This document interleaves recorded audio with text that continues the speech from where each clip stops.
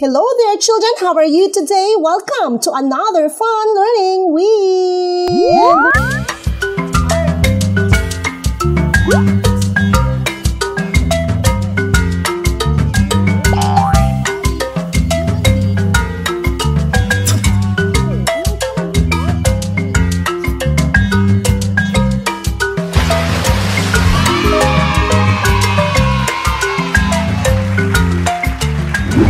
Kids, last time we had learned about addition. We said that addition is the process of putting numbers together or objects together so that we would know how many objects are there in all. Today, we will have another lesson, and that is about subtraction. Everybody say subtraction. Correct.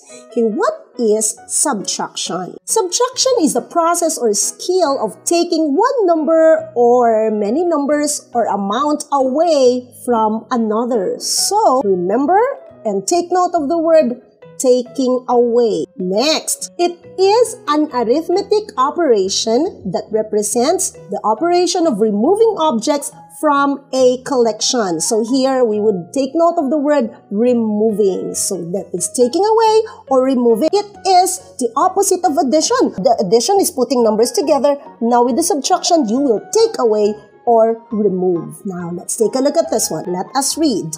5 minus 2 equals 3. Look at the pictures that I have here. So we got here 5 apples and 2 were crossed out. Now let's see. The number 5 here, kids, is what you call the minuend. That is the bigger number. Now, the smaller number that you have there, that the next one, is called subtrahend. That is the number that you take away. And the answer in subtraction is called difference. Can you say it again? Very good. That's difference. And the symbol that you will use here is minus. You say minus. Now let me tell you and let me teach you the different ways on how to do subtraction.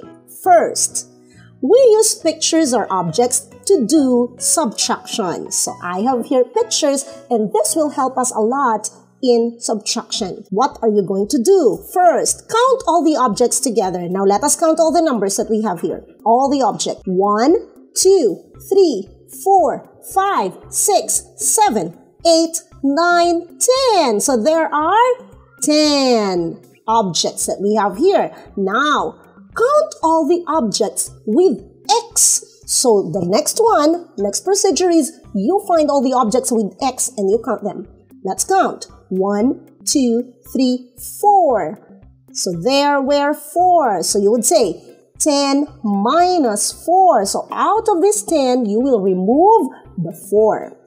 Now, what's going to be the answer? Count the remaining objects. Let us count. 1, 2, 3, 4, 5, 6. So the remaining objects are 6.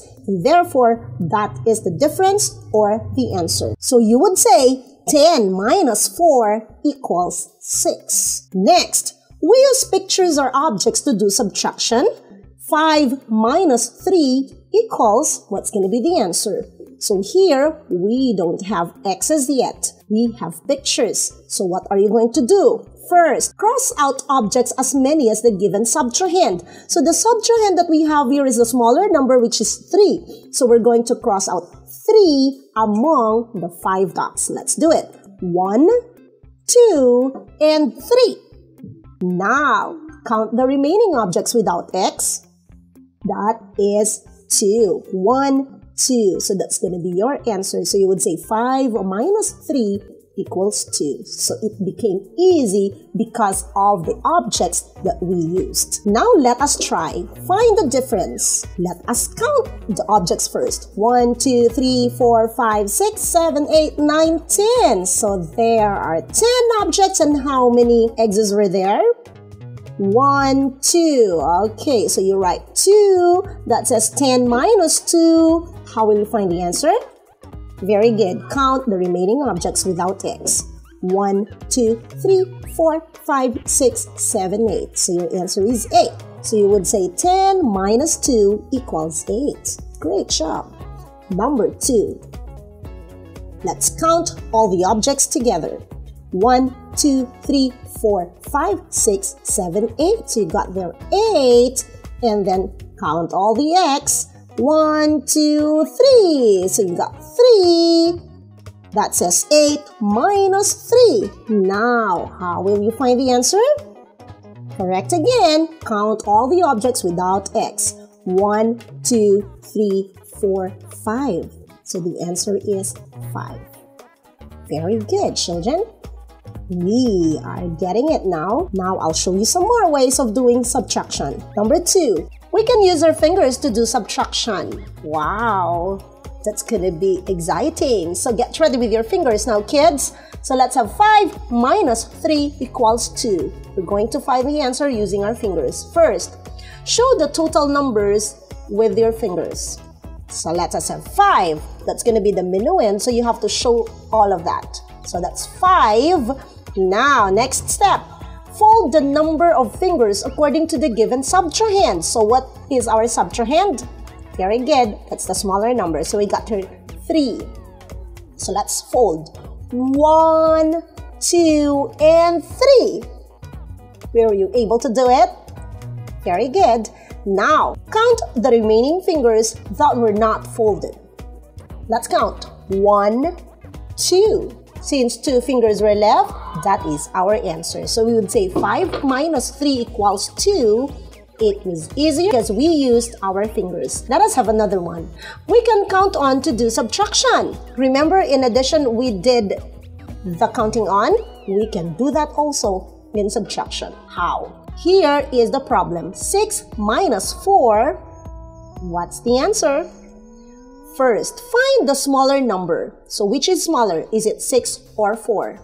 Very good. 4 has the smaller value, and that is the subtrahend. Next, think of the next number to it and count on.